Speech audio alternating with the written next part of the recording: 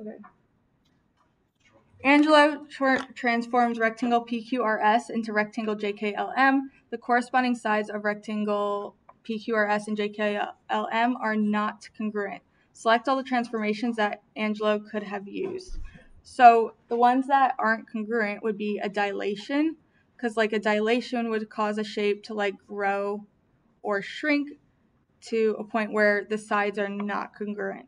So as I go through this, I'm looking for anything that's a dilation or possibly a stretch. So I'm looking for them to multiply the coordinates by something to make it bigger, the shape bigger or smaller. So this here, they're just like reflecting that point, so it's not growing or shrinking, so not that one. This one, they're multiplying the coordinates by 3, so that means that the shape is growing by a scale factor of 3. So this one, not congruent to the original, and it's what we're looking for. This one, again, just a reflection over the x-axis. So this one's not growing or shrinking, it's staying the same size. This one, they're multiplying by scale factor 1.5, so it is growing or shrinking. This one is just changing location. It's going to left 2, up 3, but it's not changing shape or size. So these are the 2 correct answers.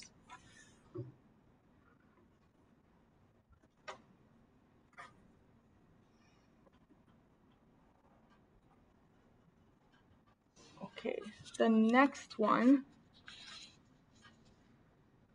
point P is at -1,4, lies on the segment QR with endpoints here. Match each ratio of segment lengths to the correct numerical ratio.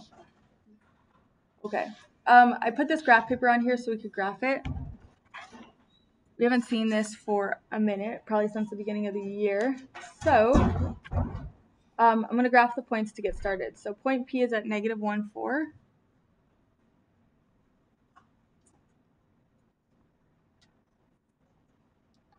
Q is at 1, 7, 2, 3, 4, 5. And then R is at -9, -8.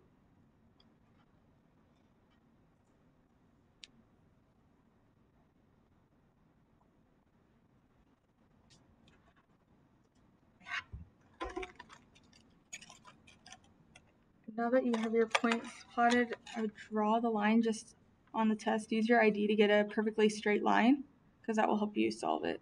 And the smaller your dots, the more accurate your line will be as well, just FYI.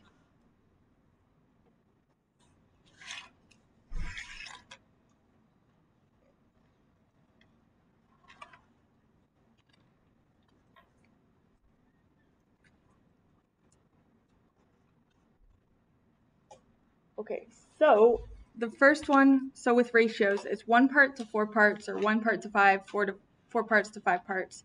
QP would be this part of the segment. PR is this part. It wants to know whether this is a 1 to 4 ratio, or a 1 to 5, or 4 to 5. So QP right here, and then PR would be all of this. It's hard to tell whether this is like 4 parts compared to that or whatnot, but if you look at where this line intersects here, so like right here, and right here. So you look where it perfectly intersects the other lines. Now you can see the parts. There's 1 part here, 2, 3, 4, and then 5. So QP, 1 part, PR would then be 4 parts. So this is the correct answer right here for that. And then QP to QR, QP right here, QR is the whole thing, which is 1, 2, 3, 4, 5 parts total. So 1 to 5.